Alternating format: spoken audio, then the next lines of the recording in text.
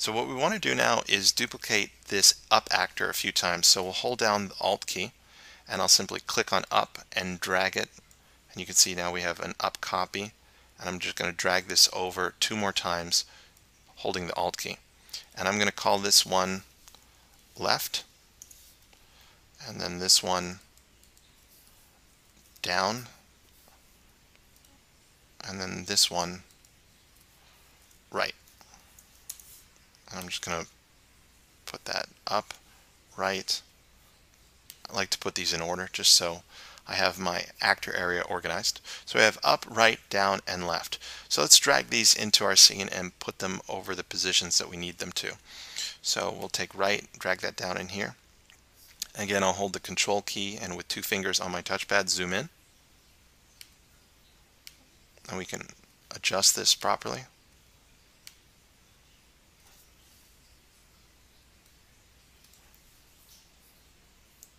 And we'll obviously do the same with down and left.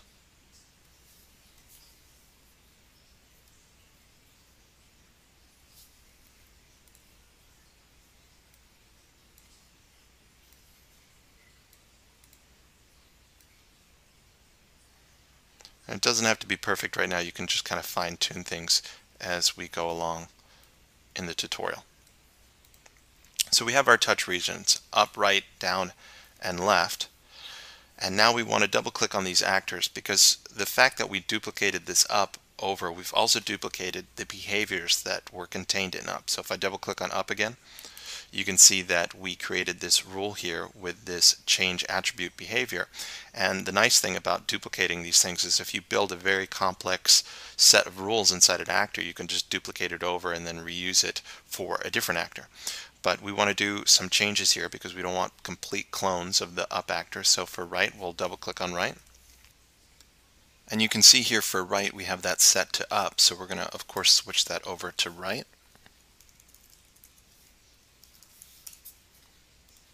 And then I'll go into the other actors.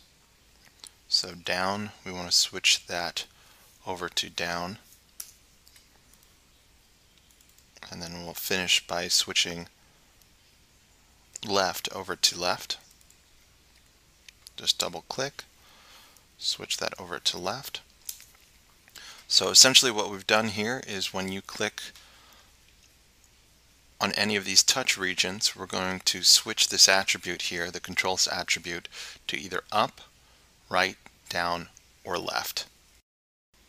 So even though those touch regions are going to change this attribute, if I preview our scene here and I click on this, that attribute in the background is actually changing to up, right, down, and left.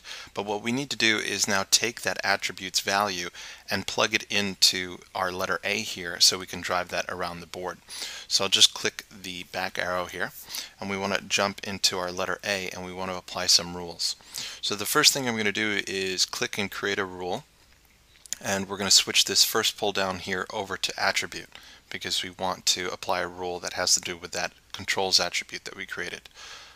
So I'll go again to game, double click on the controls attribute, and you'll see that this pop-up here says contains, and I'm going to type in the word up.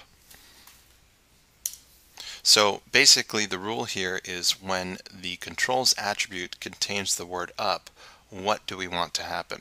So we have to drag what we want to happen up into this behaviors container area. So we'll go down to move, and I'll click on move here in the behaviors, and I'll drag that up.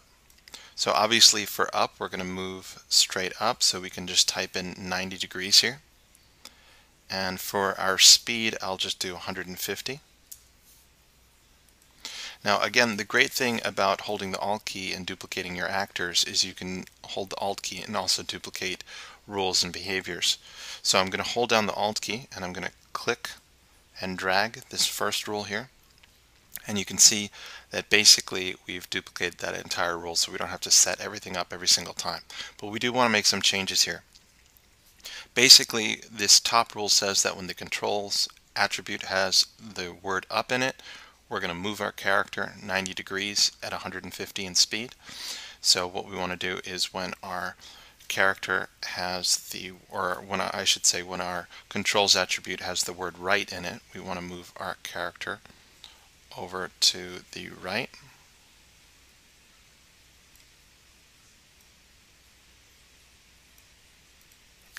Which is 0. Again at 150. I'll hold the Alt key, click and drag to duplicate that. When our controls attribute contains down, we want to move that actor straight down, which is 270. Again, don't forget that you can collapse these windows down a little bit so you can make some room. Hold Alt, click and drag. And then finally, when that contains left, we want to move our actor over to the left, which is 180 degrees, and again that speed is set to 150. So one thing I'd like to recommend at this point is make sure you get into the habit of naming each one of these rules or these containers. So this first one is up, so I'm just going to double click on the word rule and type in up, type in right,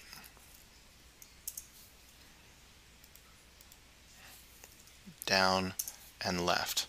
And the reason I'm doing this is, even though this is a very simple scene right now, you want to get into the habit of naming everything, because it's really going to help you a lot down the road once you have a bunch of different rules and behaviors added in. So let's go ahead and test this out and see what happens now when we push these touch areas. If I push this up, our character moves up. If I push down, he moves down. Click on the right, he moves over to the right. And click on the left, he moves over to the left. And of course we can reset our scene by clicking the reset icon up here.